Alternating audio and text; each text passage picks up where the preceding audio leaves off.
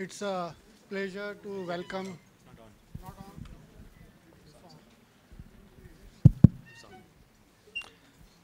It's a pleasure to welcome Professor Barry Sanders for the joint ICTS-IISc colloquium today on the subject of creation and use of quantum entanglement. And before that, here is something for you. Thank you very much. I will give a formal introduction. Okay, so it's my pleasure to introduce Barry Sanders for this ICTS-IISc joint colloquium. Barry Sanders is the I-Core Chair of Quantum Information and Director of the Institute for Quantum Information Science at the University of Calgary. Of late, he's also the Chen Ren Professor at the University of Science and Technology of China, as well as an adjunct professor of quantum information science in Macquarie University, Australia. Before moving to Calgary in 2003, he was professor and head of physics at Macquarie University in Sydney. He is a fellow of the American Physical Society, the Optical Society of America, and Institute of Physics in the UK. Barry is especially well known for seminal contributions to theories of quantum limited measurement, highly non-classical light, practical quantum cryptography, and optical implementations of quantum information tasks. His research interests are in quantum information, quantum optics, quantum control, and quantum transport in biomolecules.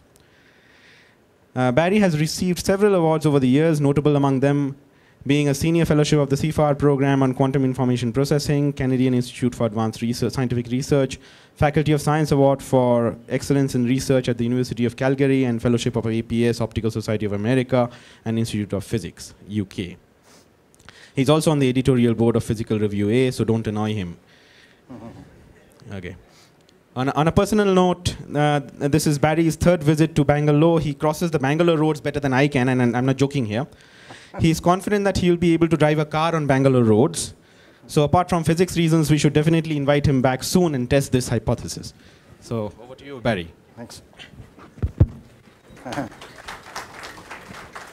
Thanks. Great pleasure to be back here in Bangalore. Yeah, we could rent a van and I'll take everybody, get a bus, I'll drive everybody along. But at one point in my life, I actually was a truck driver. As a student, I drove up to 12 tons, so I can drive. Okay, now, so it's a pleasure to be here, and I prepared the talk, and I've tried to bear in mind here that there's a dual purpose of this talk. One is the colloquium here to physics, but also it's part of a workshop on entanglement from gravity going on at ICTS, and I'd like to thank both ICTS and IISc for inviting me over. And I'm going to try to pitch this talk so it's reaching the full audience here, which means that I'm going to try to go through conceptual points, but I'm also going to try to be clear on important aspects of entanglement. So entanglement, certainly at this workshop I'm at for 3 days, entanglement's very important, and then there are certain concepts that are crucial, and some of them are subtle, and we have to think about them. Okay, and then, okay, so that's creating and using entanglement. Let's get started. This is the outline. This is a picture of the, so as you heard an Indu saying, I'm University of Calgary, so I'm there 80% of the year. And then I'm at the University of Science and Technology of China, Shanghai branch. This is Shanghai Pudong on a clear day. I've never seen a clear day, but so I think it's photoshopped. So these are the two cities I'm in. So what we'll try to cover first, I'll just give you an introduction to entanglement from a historical perspective. Then we'll go on to foundational issues. One slide is going to be technical, mathematical.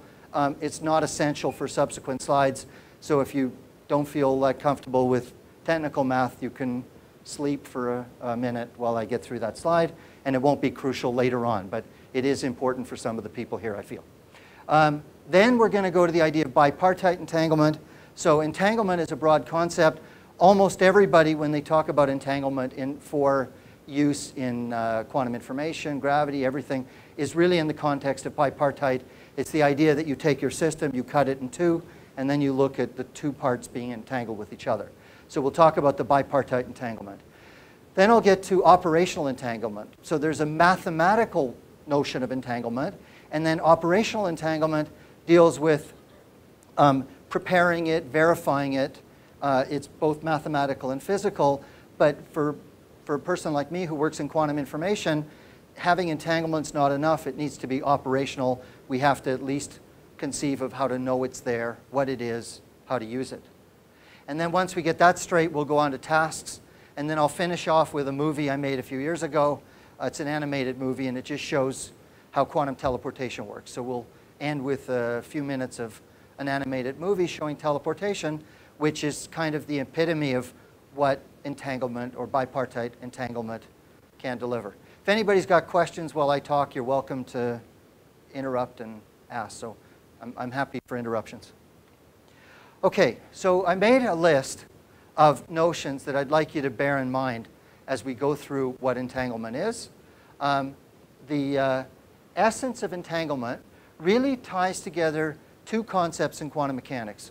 One is the superposition principle, the idea that there are waves, so we can treat the system by a wave equation. Schrödinger's equation is a wave equation. And second, it's the tensor product structure. Mathematically, the tensor product structure refers to the idea that we have multiple particles. So if you have an atom with many electrons, or you have atoms in a gas, all these things where we have multiple particles, mathematically we call that we represent it in a tensor product structure, and the combination of the two implies entanglement. And so in the early days of quantum mechanics, the notion of complementarity was that that energy and matter has a dual property. It can behave like particles and like waves, and it depends on what you do to the system to see the wave-like or particle-like properties. So that was complementarity, and Niels Bohr did a great job of elucidating that. And then soon after, the tensor product structure became evident, that once you say a particle can be like a matter or wave, the next question is, what can two particles be like? And so two particles can exhibit entanglement. And this is something that disturbed Einstein. So the Einstein-Podolsky-Rosen paradox emerges by considering strange properties. I'll talk about it, but strange properties about entanglement. And after that, Schrödinger devised the famous Schrödinger cat paradox, where he showed that even the notion of life and death is kind of mysterious once you accept quantum mechanics as a foundation and entanglement. Okay, the next thing I want to tell you is ubiquity. That means it's everywhere. So the ubiquity of entanglement tells us that if we deal with pure states, you can then easily show that the set of all pure states have zero measure on the set of all states. That means that if you picked a random pure quantum state, just pick it randomly, you're 100% likely that it's entangled. So the idea that entanglement is mysterious doesn't affect the fact that entanglement is ubiquitous. It's everywhere. So entanglement is the norm. Everything is entangled. Unfortunately, almost all entanglement is useless. That's why we'll get to bipartite entanglement, that it's only special kinds of entanglement that we care about. Okay, the next thing is, I think of it as fragile. That so I said entanglement is everywhere, but any ignorance we have about the state we're dealing with makes it disappear. So mixed states are, and I'll get into it more later, but mixed states are a mixture of pure states of some random distribution. And so if you calculate the entanglement of typical states, when you have some ignorance about the state that you've got, there's no longer entanglement in the system. Okay, so if you know everything about your state, it's 100% likely to be entangled. If you don't know just a little bit, it's very likely to be not entangled. Okay, entanglement's important for the mystery, the measurement paradox, the many worlds interpretation that came out in 1957 by Hugh Everett III. One of the resolutions of the measurement paradox was to try to replace measurement by entanglement. Everything is entangled with everything, and measurement is an entangling operation. We, in fact, use that in the quantum computing setting I won't go into. But entanglement is used both to generate or to elucidate the mysteries in quantum mechanics, and also to show how the mystery, and also to resolve mysteries. Another one is the realism. I mentioned Einstein, Podolsky, and Rosen. And so, and I'll tell you more in a moment, but the idea that they had is that nature should be satisfy a property of local realism. Information can't travel faster than the speed of light, and there shouldn't be, the universe should not be probabilistic. This ultimately led to Bell inequalities, and so creating entangled states is essential if we want to probe the question that Einstein posed, Einstein, Podolsky, and Rosen posed. If we want to probe it, entanglement becomes a resource that we're able to probe whether quantum mechanics is complete or incomplete in the Einsteinian sense. The resource side, which is where my own field is dominated by bipartite entanglement, and that's the idea that we can use it for quantum computing, quantum teleportation, quantum dense coding, and so on, quantum cryptography. So it becomes a resource, and in fact, this resource can be created and destroyed. It can be converted to various forms. So bipartite entanglement it is a resource in computing the same way that we care about memory, we care about gigaflops, you know, how fast gigaflops, teraflops now, how fast computers operate. This is a resource that we can put into a computing paradigm. And finally, there's the concept of monogamy of entanglement, or limitations to sharing useful entanglement. And this topic of monogamy of entanglement is really, it kind of captures part of the mystery of entanglement. It says that it can't be shared very far. You know, the idea is that somehow entanglement can't be shared out to too many parties. This one has been studied for some time, but lately this question has received a lot of publicity because of the famous, very active research on the black hole firewall paradox. So there's this paradox in quantum gravity that arises out of considering this issue. So this is kind of a list of motivations why we should think about entanglement. And I tried to capture in some way or another all the essences. So I hope that's a complete list. Okay, so let's just try to understand a bit of the history for it. So Einstein, Podolsky, and Rosen back in 1935 considered a system of two particles that are created in such a way you could think about a nuclear decay process with two correlated particles flying apart. But the correlated particles are more than correlated, they're entangled. And they considered the following. Consider a particle going this way, particle going that way, and then measure something about this particle, like its spin. And the spin has two parameters that characterize it, and then somebody over here is measuring this particle. In the Einstein-Podolsky-Rosen original formulation, they talked about position and momentum, but later David Bohm showed a spin-related version that was kind of nicer. It was a compact Hilbert space description, and then it was Bell who used Bohm's description to construct the Bell inequality. So they consider measuring the first of two entangled particles, and then they show that the second state of the second becomes indeterminate. So the idea is that it depends that what you measure on one side, what you're going to get on the other, the correlations will be good if the two measurements are somehow synced together or locked together, otherwise not. So they claimed that this indeterminacy, which highlights quantum mechanical indeterminacy, is not acceptable. And it's not acceptable because nature should be somehow deterministic. You know, that's what Newton's laws have, et cetera. Newton's laws, Maxwell, everything is deterministic. So they were disturbed by that. And then they said, well, there's only two ways to explain this. Either there's an instantaneous interaction, doing something to one particle affects the other, or there's some pre-existing hidden information. And Einstein, as the discoverer of special relativity, said the first is sacrosanct, and so then there has to be hidden information. And hidden information can't be built into quantum theory, and therefore the theory must be incomplete. That's kind of the argument.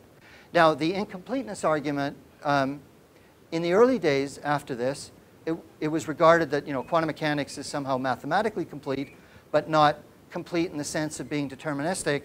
It was later, I'll get to it, the Bell inequalities, where there was a realization that if it were incomplete, it would be testable. So the idea here that it's incomplete, it was later on that Bell realized that even the question of completeness was a testable proposition. In the early days, if you start going through the old literature, it seems like the incompleteness question was regarded as only philosophical. Wolfgang Pauli wrote a bit about that.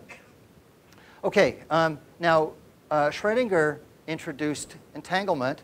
In fact, Schrödinger called it Verschränkung, which kind of means like an interlock grasp. So, and then he himself translated it to English as entanglement. His physics was much better than his German-English translation skills. So the word Verschränken is what he was thinking of, and the word entanglement isn't quite what he had in mind, but that's what we call it now. But in German, it's still got that word. So it's kind of like, it's kind of more of an intertwinement. Than entanglement, you think of like a rope all tied up in knots or something. Entanglement, I always think of as tangled in some way, messy. So it's not a great word.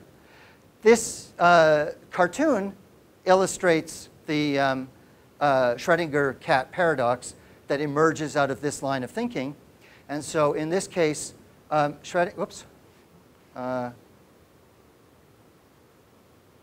this case, Schrödinger considers a cat in a box.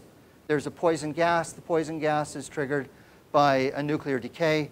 And here I've depicted an alpha particle decay. So according to quantum mechanics, nuclear decay, so an alpha particle decay, you can think of it as a doubly charged helium, so a helium nucleus bouncing around inside a finite barrier, finite spherical barrier, and then it's going to tunnel out. But the quantum tunneling is not some event that occurs at a predetermined moment. The quantum tunneling is given by a superposition, right? So the particle is in some superposition of decayed and not decayed. If the particle being triggered causes a poison gas to kill the cat, then if the particle hasn't decayed, the cat's alive. And if the particle decays, the cat inhales the poison gas and dies. Everything takes place in an opaque box, so an observer doesn't know what's going on. And the best description that the observer can write down without worrying about philosophical macroscopicity arguments, so just on this level, the idea is that you have an undecayed particle in a live cat, a decayed particle in a dead cat, and they're in a superposition state. So this idea that a cat can be entangled with the state of the particle that's supposed to trigger the poison gas was Schrödinger's objection to entanglement, that even the idea of life and death are somehow obscured by quantum mechanics. So these were early considerations, and you can see they're disturbing, so they've motivated a lot of research in foundations of quantum physics. Now, I mentioned to you that David Bohm converted the Einstein-Podolsky-Rosen argument from position momentum to one of spin, and then John Bell, in 1964, had a paper out that considered mathematically a correlation. So he takes the idea of local realism very seriously. Let's talk about two parties, Alice and Bob. Alice has some measuring instrument. If she's looking at a spin, she can orient her instrument in 3 dimensions. So A is simply a vector that points in 3-dimensional space. Bob is far away. He's doing his operations space-like separated. So Alice and Bob are doing their thing in a way that they're forbidden to communicate with each other. The instruments can't communicate, space-like separated. So they're causally disconnected. And then Alice has her operation. She orients her instrument to A. Bob orients to some angle B, or some unit vector B.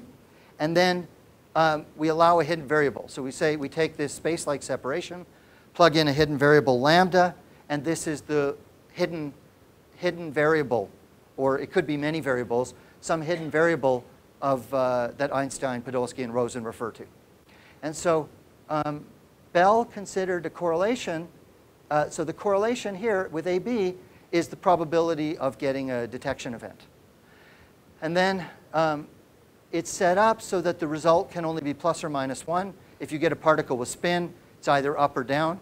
So this reflects that the spectrum of measurement is up or down. And then what Bell proved is if he considered 3 angles, A, B, and C of 3 parties, he proved an inequality. And his inequality demonstrated that, that the Einstein-Podolsky-Rosen concept of incompleteness was a testable proposition. His inequality we don't see anymore. So we refer to Bell inequalities often, but almost nobody has ever seen this Bell inequality. So this is the Bell inequality. And then people say, we're testing Bell inequalities, but we're not. We're testing these inequalities, which are slightly different. There are a couple of problems with Bell's inequality in a practical sense. One is there are 3 different parties, but more importantly, his proof doesn't allow detector inefficiency. So once we start to consider practical implementations, the reality that detectors are inefficient, things are imperfect, can't, in an obvious way, be built in.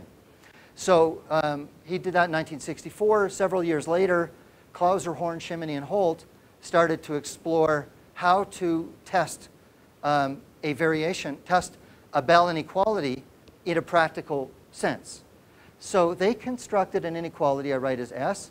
And now consider Alice and Bob. So there'd be a set of measurements. Alice sets her instrument with angle A, not angle, but orientation A. Bob sets his at orientation B. They perform a measurement of the rate of events reflecting that correlation. They repeat the experiment. Alice keeps the same setting.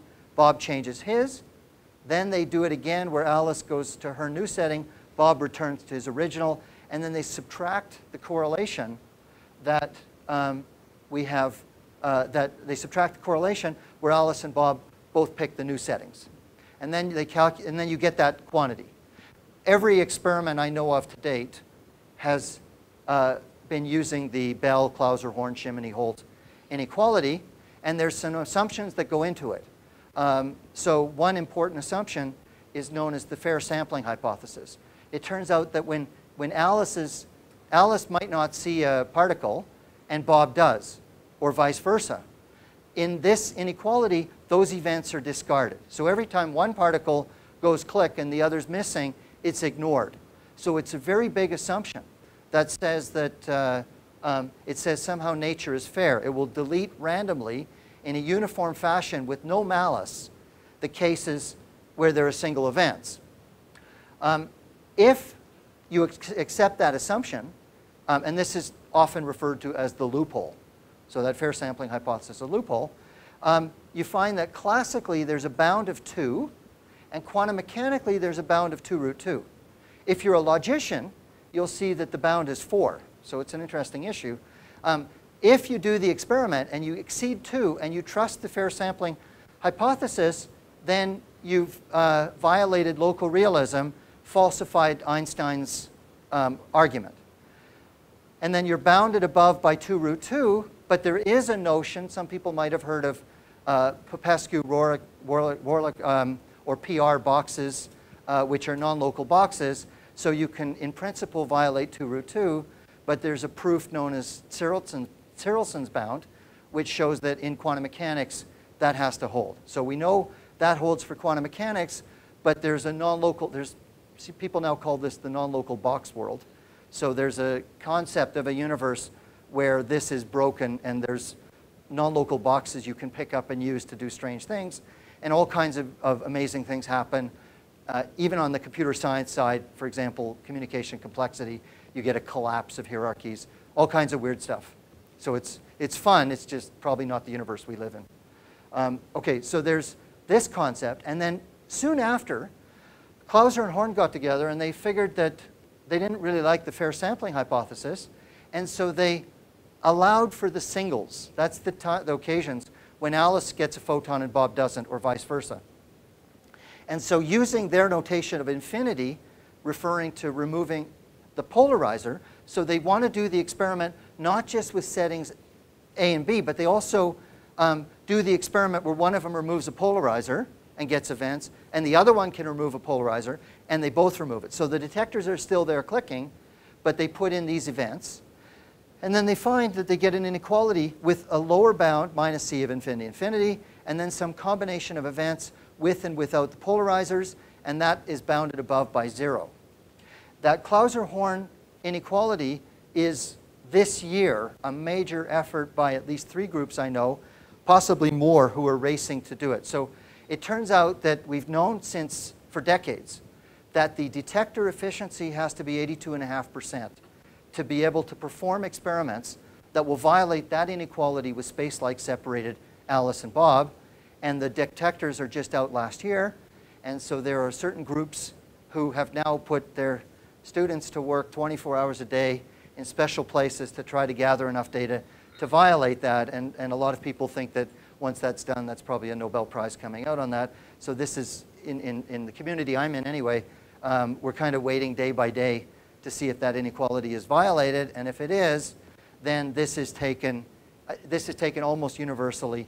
I mean, there's still other loopholes one can find, but for almost everybody, if this can be violated, then we feel like we've actually reached the point that the Einstein-Podolsky or the Einsteinian local realism is truly falsified. So that's a big deal going on right now, and it's related to entanglement and non-locality. Okay, and I should point out 82.5% efficient detectors, and the dark count rate has to be low. So make... You want me to predict on, I'm being recorded, who's going to get it? No, yeah, I'll tell you later who I think. But it depends who sees it, right? So, okay. This is a concept of how the experiment worked. I was waving my arms around explaining, but let me show you better. There's a source in the old Bohm-Bell concept. It's a nuclear decay process that generates two particles. In modern experiments, it's a two-photon creation event by parametric down conversion. So a photon will go this way and a photon will go that way, and the two photons are entangled with each other. Then they go through polarizing instruments. These are the A and B settings. To be complete, we have a detector here, a detector there, there, and there. In the Clauser-Horn version, this can be removed. And this is a counting module, and Alice and Bob are space-like separated, so they each perform their measurements fast enough and are complete before any malicious instrument could tell the other what's going on.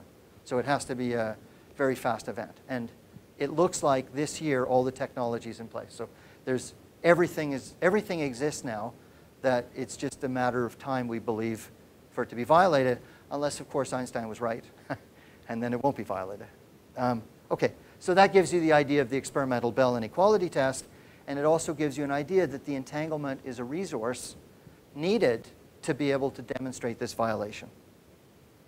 Okay, this is the mathematical slide I warned you about. I just want to get some mathematics straight for those people who are, again, as I said, it's a dichotomous group here. I want to make sure, especially talking to people working with entanglement related to gravity, that we get some notions straight, at least in the way I'm going to talk about it. So this is one technical slide that's mathematical physics, and then we'll move away from that again. So I'm going to use some various terms here. It turns out that to get quantum mechanics right, it's nice to talk on an intuitive level, but in order to get things like entanglement, violations, resources, and all that right, we need to be very, very careful in our language. So I'm going to use the term operator, and strictly speaking, for those who know, it's a trace class operator in L2 of R. It's a Banach space. It operates on a Hilbert space, and so that's what an operator is. The Hilbert space can represent the space of pure states that I mentioned earlier. The space has a norm on it, which is known as the trace norm. So given an operator, the theta dagger theta, take the square root, take the trace of that.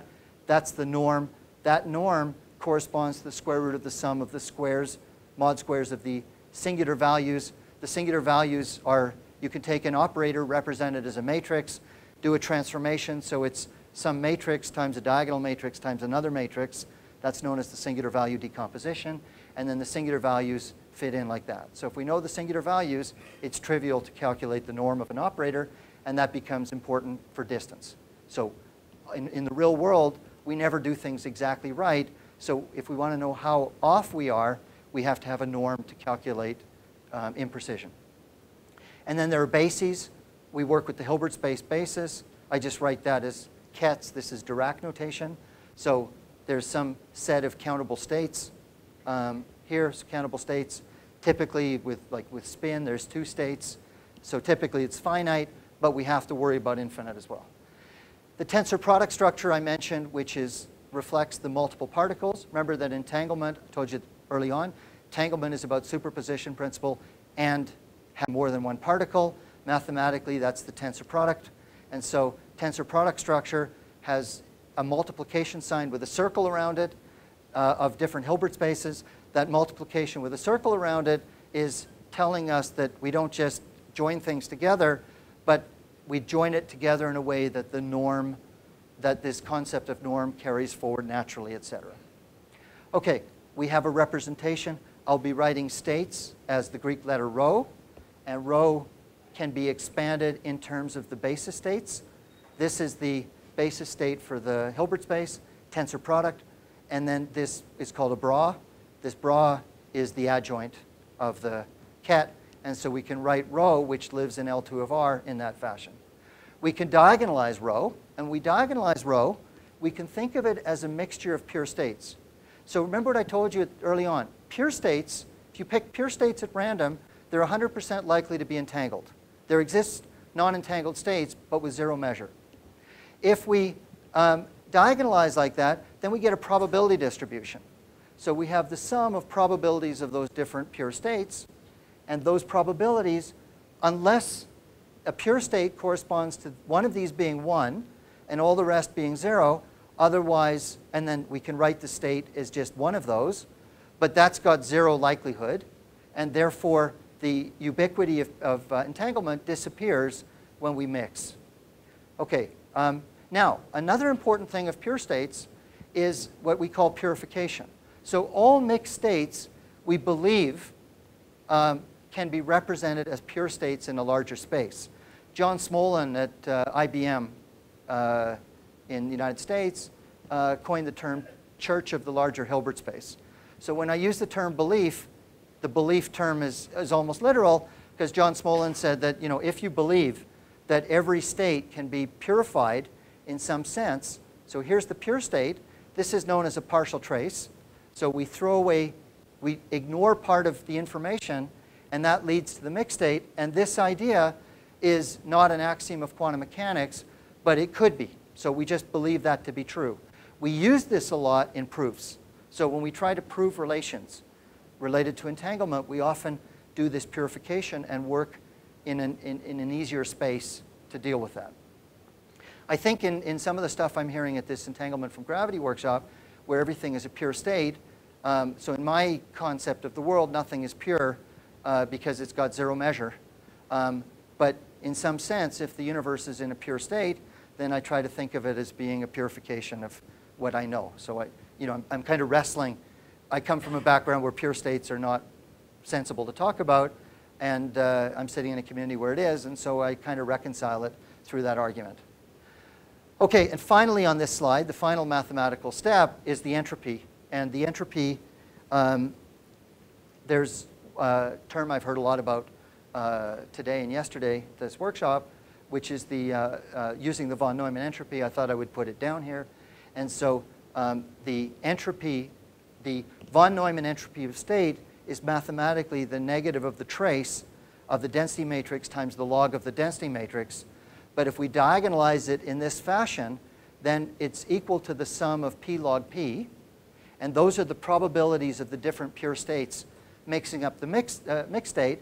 And this is exactly the Shannon information.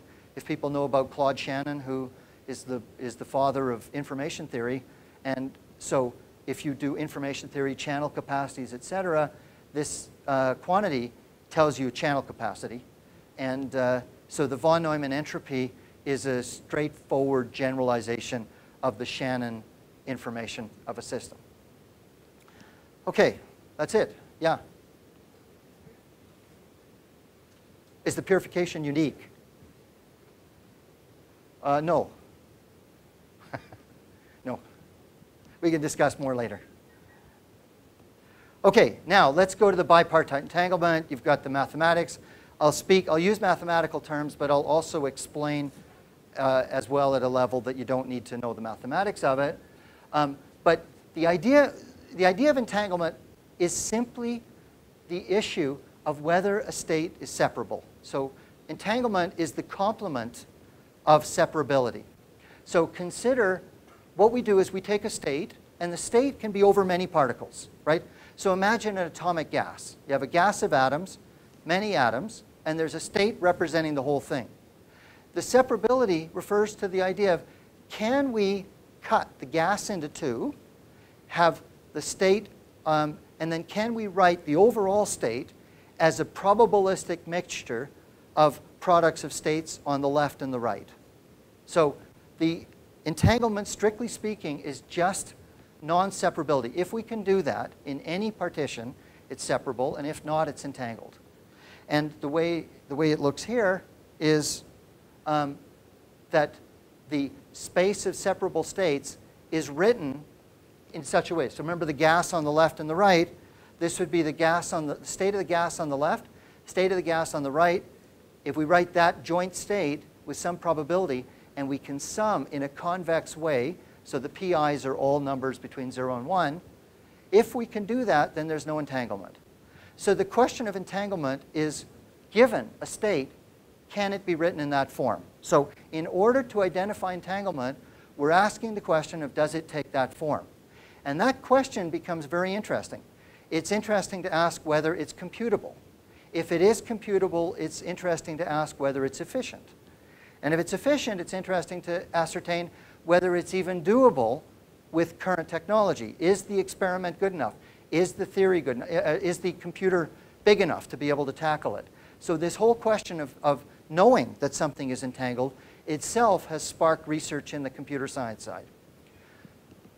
Okay, now here I'm going to give you a quantity that I think, so this is not universally,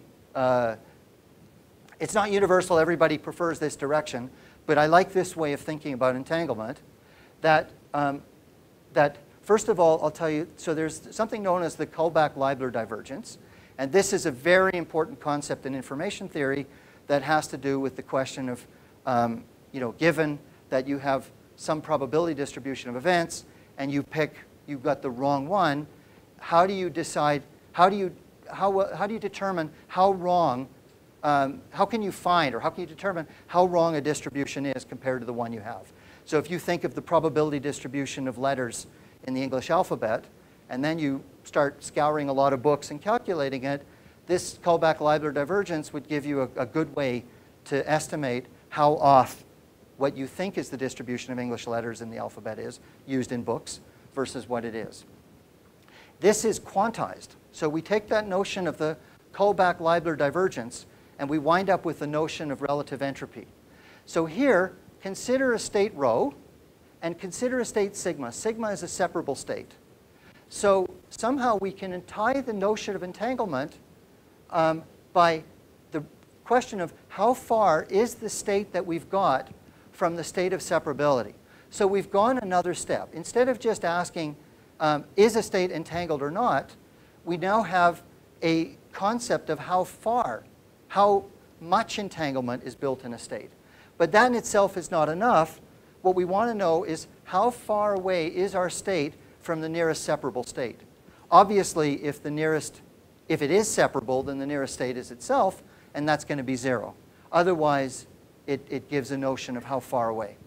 And this relative entropy, in my view, is the appropriate concept for determining entanglement. So I see this as the fundamental entity to be able to determine it.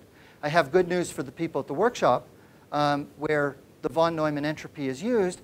If you believe that the state is pure, then it reduces to the von Neumann entropy. So the relative entropy of entanglement reduces to the von Neumann entropy that's used in the entanglement from gravity calculations.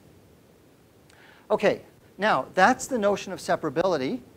There's not related, but there's another concept that is very popular in trying to determine entanglement, and this is local operations in classical communication. So this goes back to the idea that there's Alice and Bob, and Alice has her operations. So Alice is doing her job, Bob is doing his job. In the Bell inequality, they don't communicate, but suppose they can communicate classically. They can mail letters to each other, emails, telephone, whatever. Then there's a notion of local operations in classical communication that's also used to determine entanglement. And then in this case, the idea of this local operation in classical communication we think of as easy. We don't have to have long-range entanglement. And then using this, we're able to start constructing resources for doing tasks. And one of them is entanglement of formation. So we can say, given an arbitrary state, if given the description of an arbitrary state, how many singlet states, so the singlet state is a maximally entangled state of 2 spin-half particles, how many of those would we need to use up to build the state? Or we can ask the inverse question, given multiple copies of a state, how many of these can we make? And so these issues, when we start to calculate that resource, we restrict parties to local operations and classical communication. So we have this notion of the relative entropy to characterize entanglement. We have the local operations and classical communication, and they're not entirely equivalent. And then there's generalizations. OK, then we have the next notion, which is about entanglement. We have the notion of monotonicity. So this is the idea that entanglement can be destroyed but not increased. So entanglement is somehow precious. If you make it, unless you use up more entanglement, anything you do is going to reduce the level of entanglement. So those operations that are easy destroy it.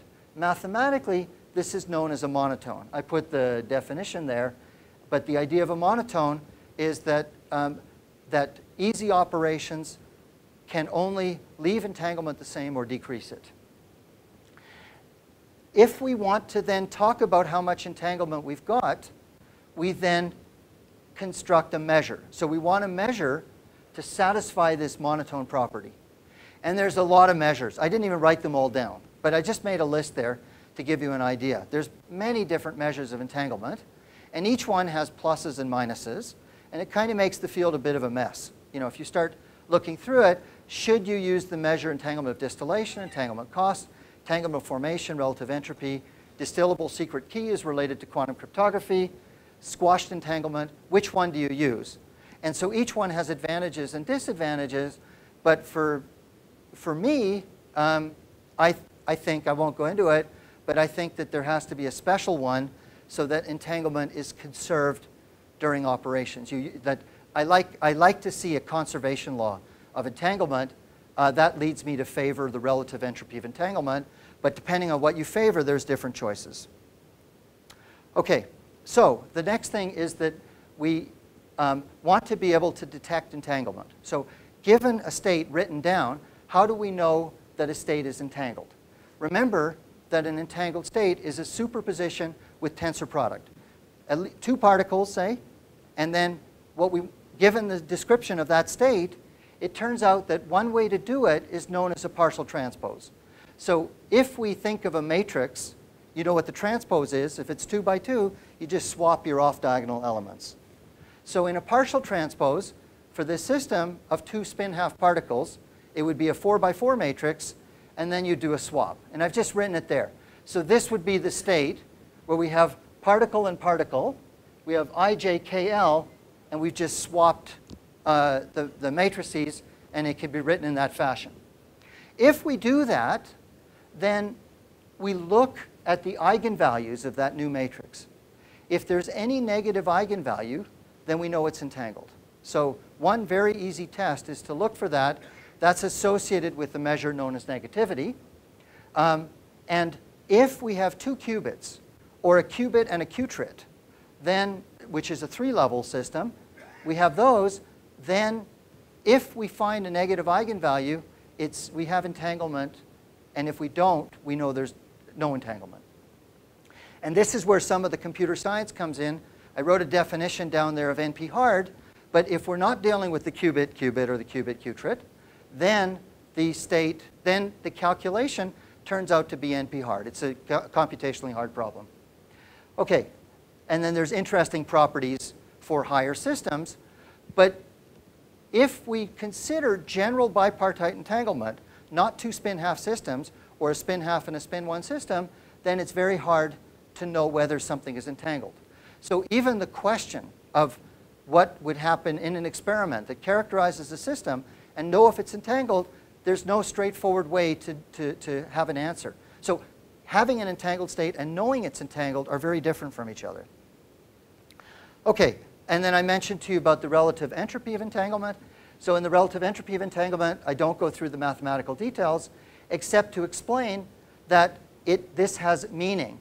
That if we use that relative entropy of entanglement, then it tells us the answer to the following question.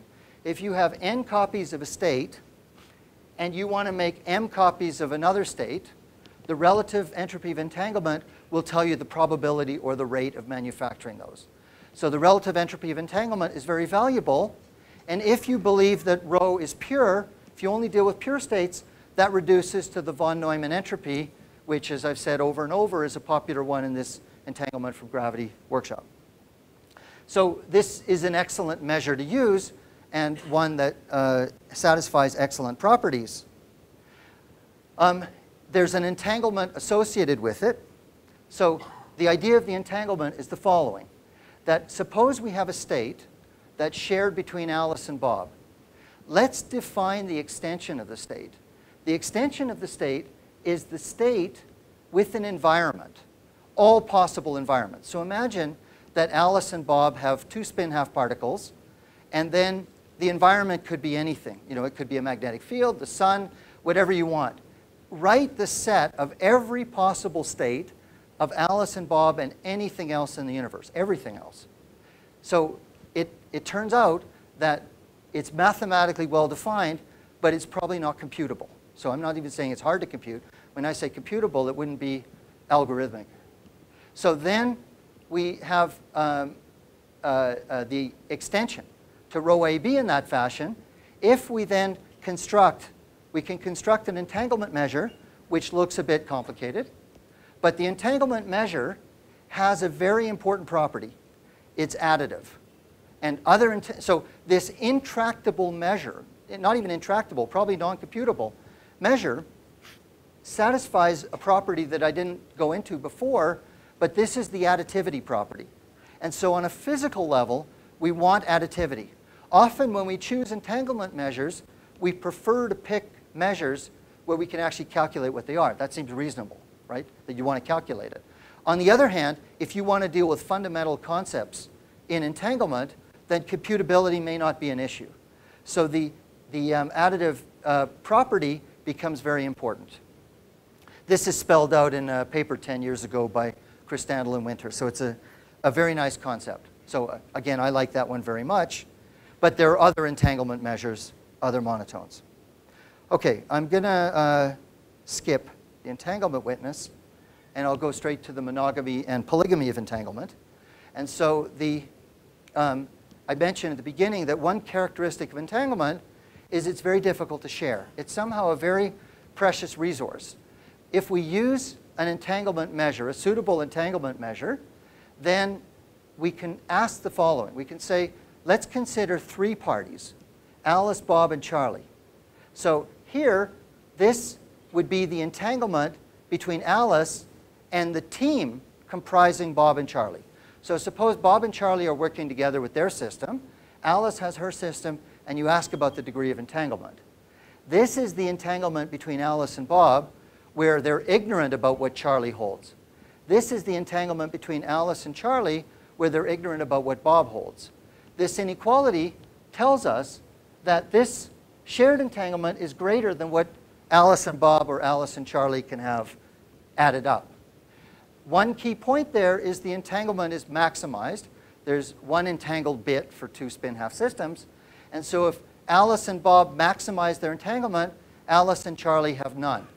So the idea here, the reason it's called monogamy, is that if Alice and Bob are completely committed, 100% share their entanglement, then Charlie's completely left out. If Alice and Charlie share their entanglement, Bob is completely left out, and then there's some bound. If in one of the entanglement measures known as concurrence, with the square of the concurrence, this is known as a tangle. So they use the tangle to refer to a bound on entanglement. If we take that tangle and then we purify the system, so if we take Alice and Bob and we purify, so instead of Charlie wanting to share, Charlie helps Alice and Bob, then this is the polygamy of entanglement, and that becomes a lower bound. So it turns out that there exists a duality between monogamy of entanglement and the idea of sharing with assistance. So if Charlie is no help at all, there's an upper bound. If Charlie helps, then it's a lower bound. And then they meet at that bound. And then the squashed entanglement is monogamous. And that's very important. And it's also additive. Now, I'm not sure. Yeah, OK. So I don't see that. In my thinking, the additivity is important. I'm seeing people use other measures of entanglement that don't satisfy additivity in addressing problems, and so it's something for those people working on it to think about. Okay, finally, I'll tell you about tasks. So I'll mention two tasks here. One is known as dense coding. This makes use of entanglement.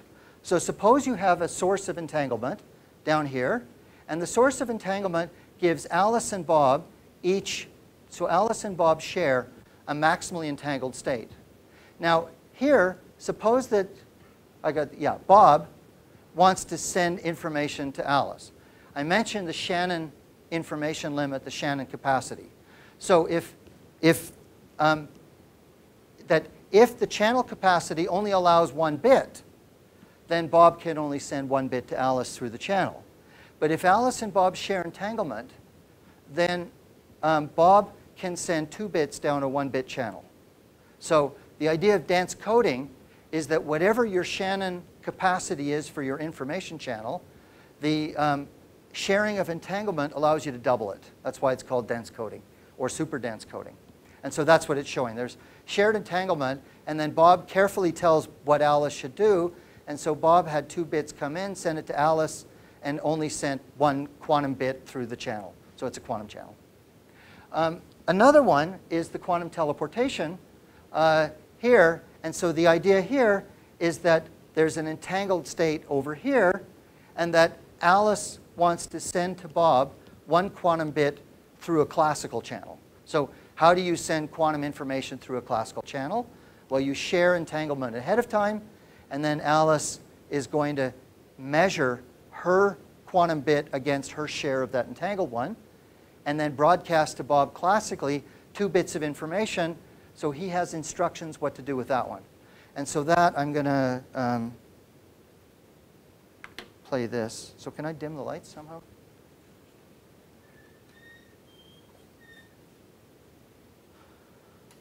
Okay, so here, the idea is the following. I'm going to show you how the experiment's done, but this represents a nonlinear crystal that's used to generate pairs of photons. And so,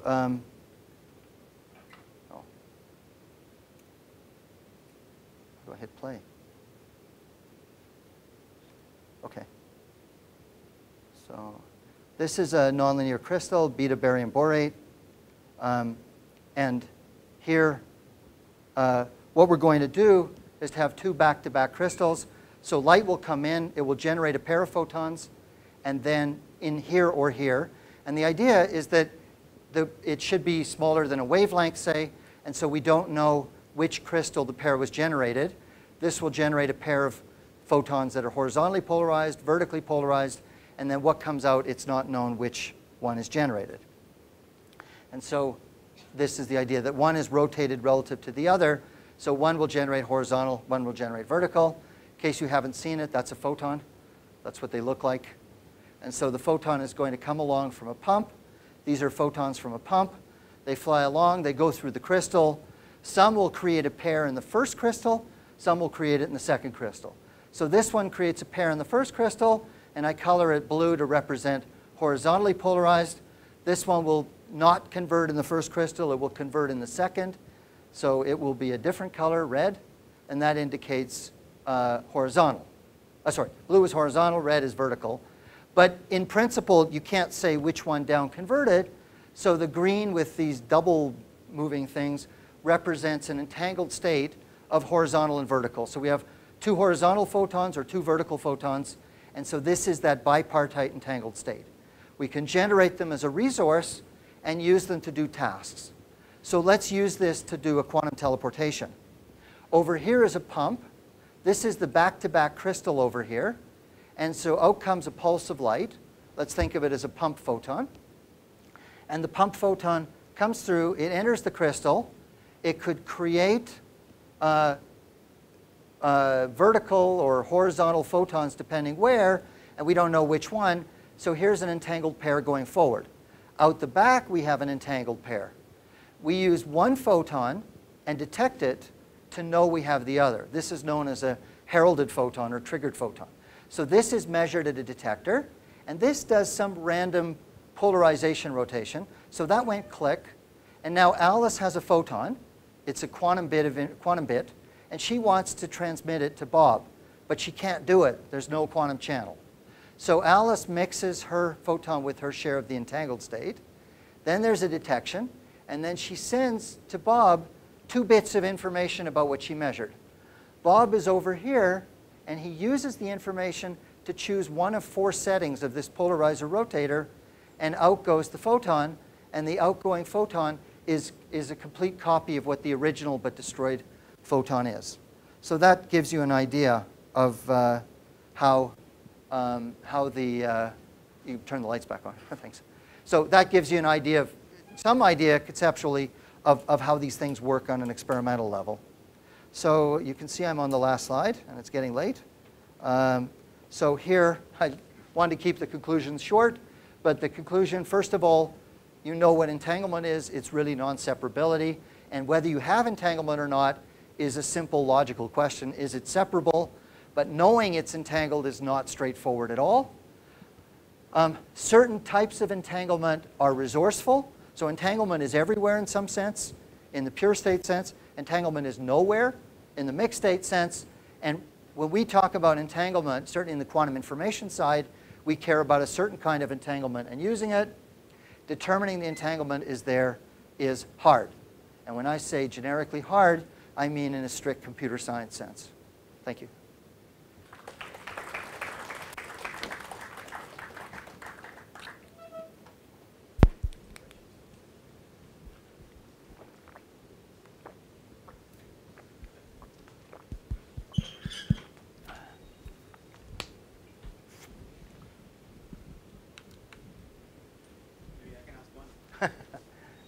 So which of these measures that you talked about for entanglement has the best chance of having experimental realization?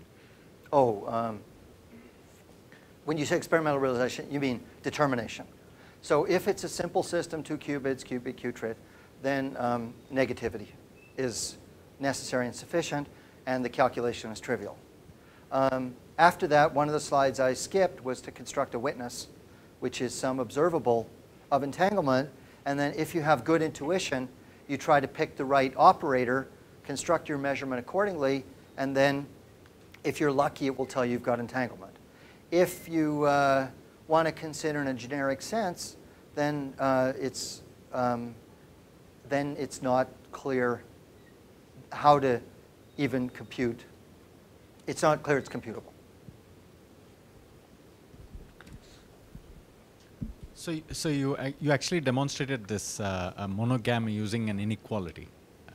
How does one see this in some simple physical, this monogamy? How do you see? How do you see that if there's a lot of if there are 3 parties and there's a lot of entanglement? You mean doing an experiment? Or just what is the intuition? I mean, why does this happen? Why does this monogamy happen at all? So why is entanglement monotonous? I mean monogamous? I don't have a good answer. I mean, I just see it mathematically, so I don't have an intuition for it.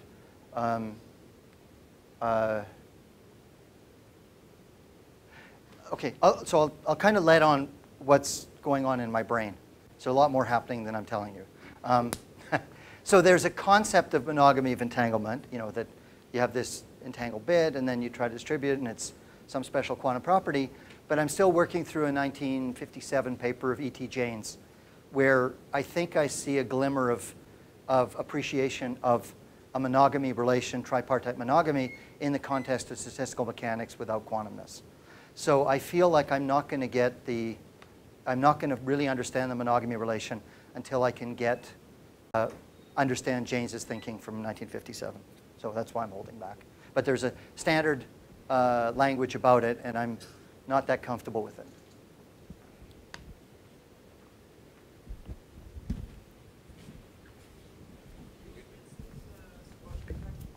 I can't hear you. Is it possible to calculate a squashed entanglement for pure states? Is it? Well, I don't know how to do the extension, even for pure states. Yes. Right? Because the extension, the way the extended state is, it's not just a state, it's a set of all states.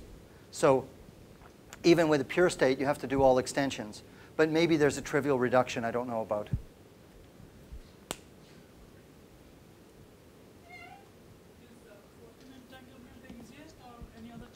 Can you repeat the question with the mic? Is photon entanglement the easiest to reproduce in experiment, or charged particle like electron entanglement? Entanglement in experiments have been done in a lot of systems.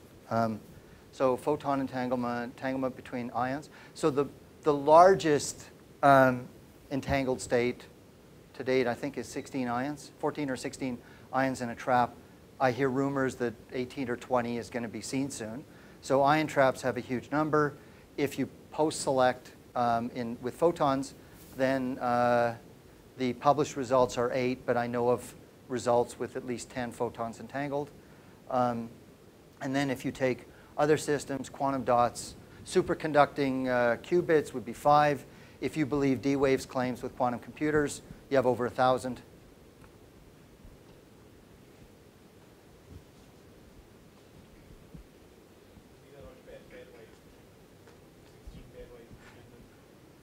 When I say entangled, I mean bipartite entanglement, but I don't necessarily mean 2. It could be any bipartition.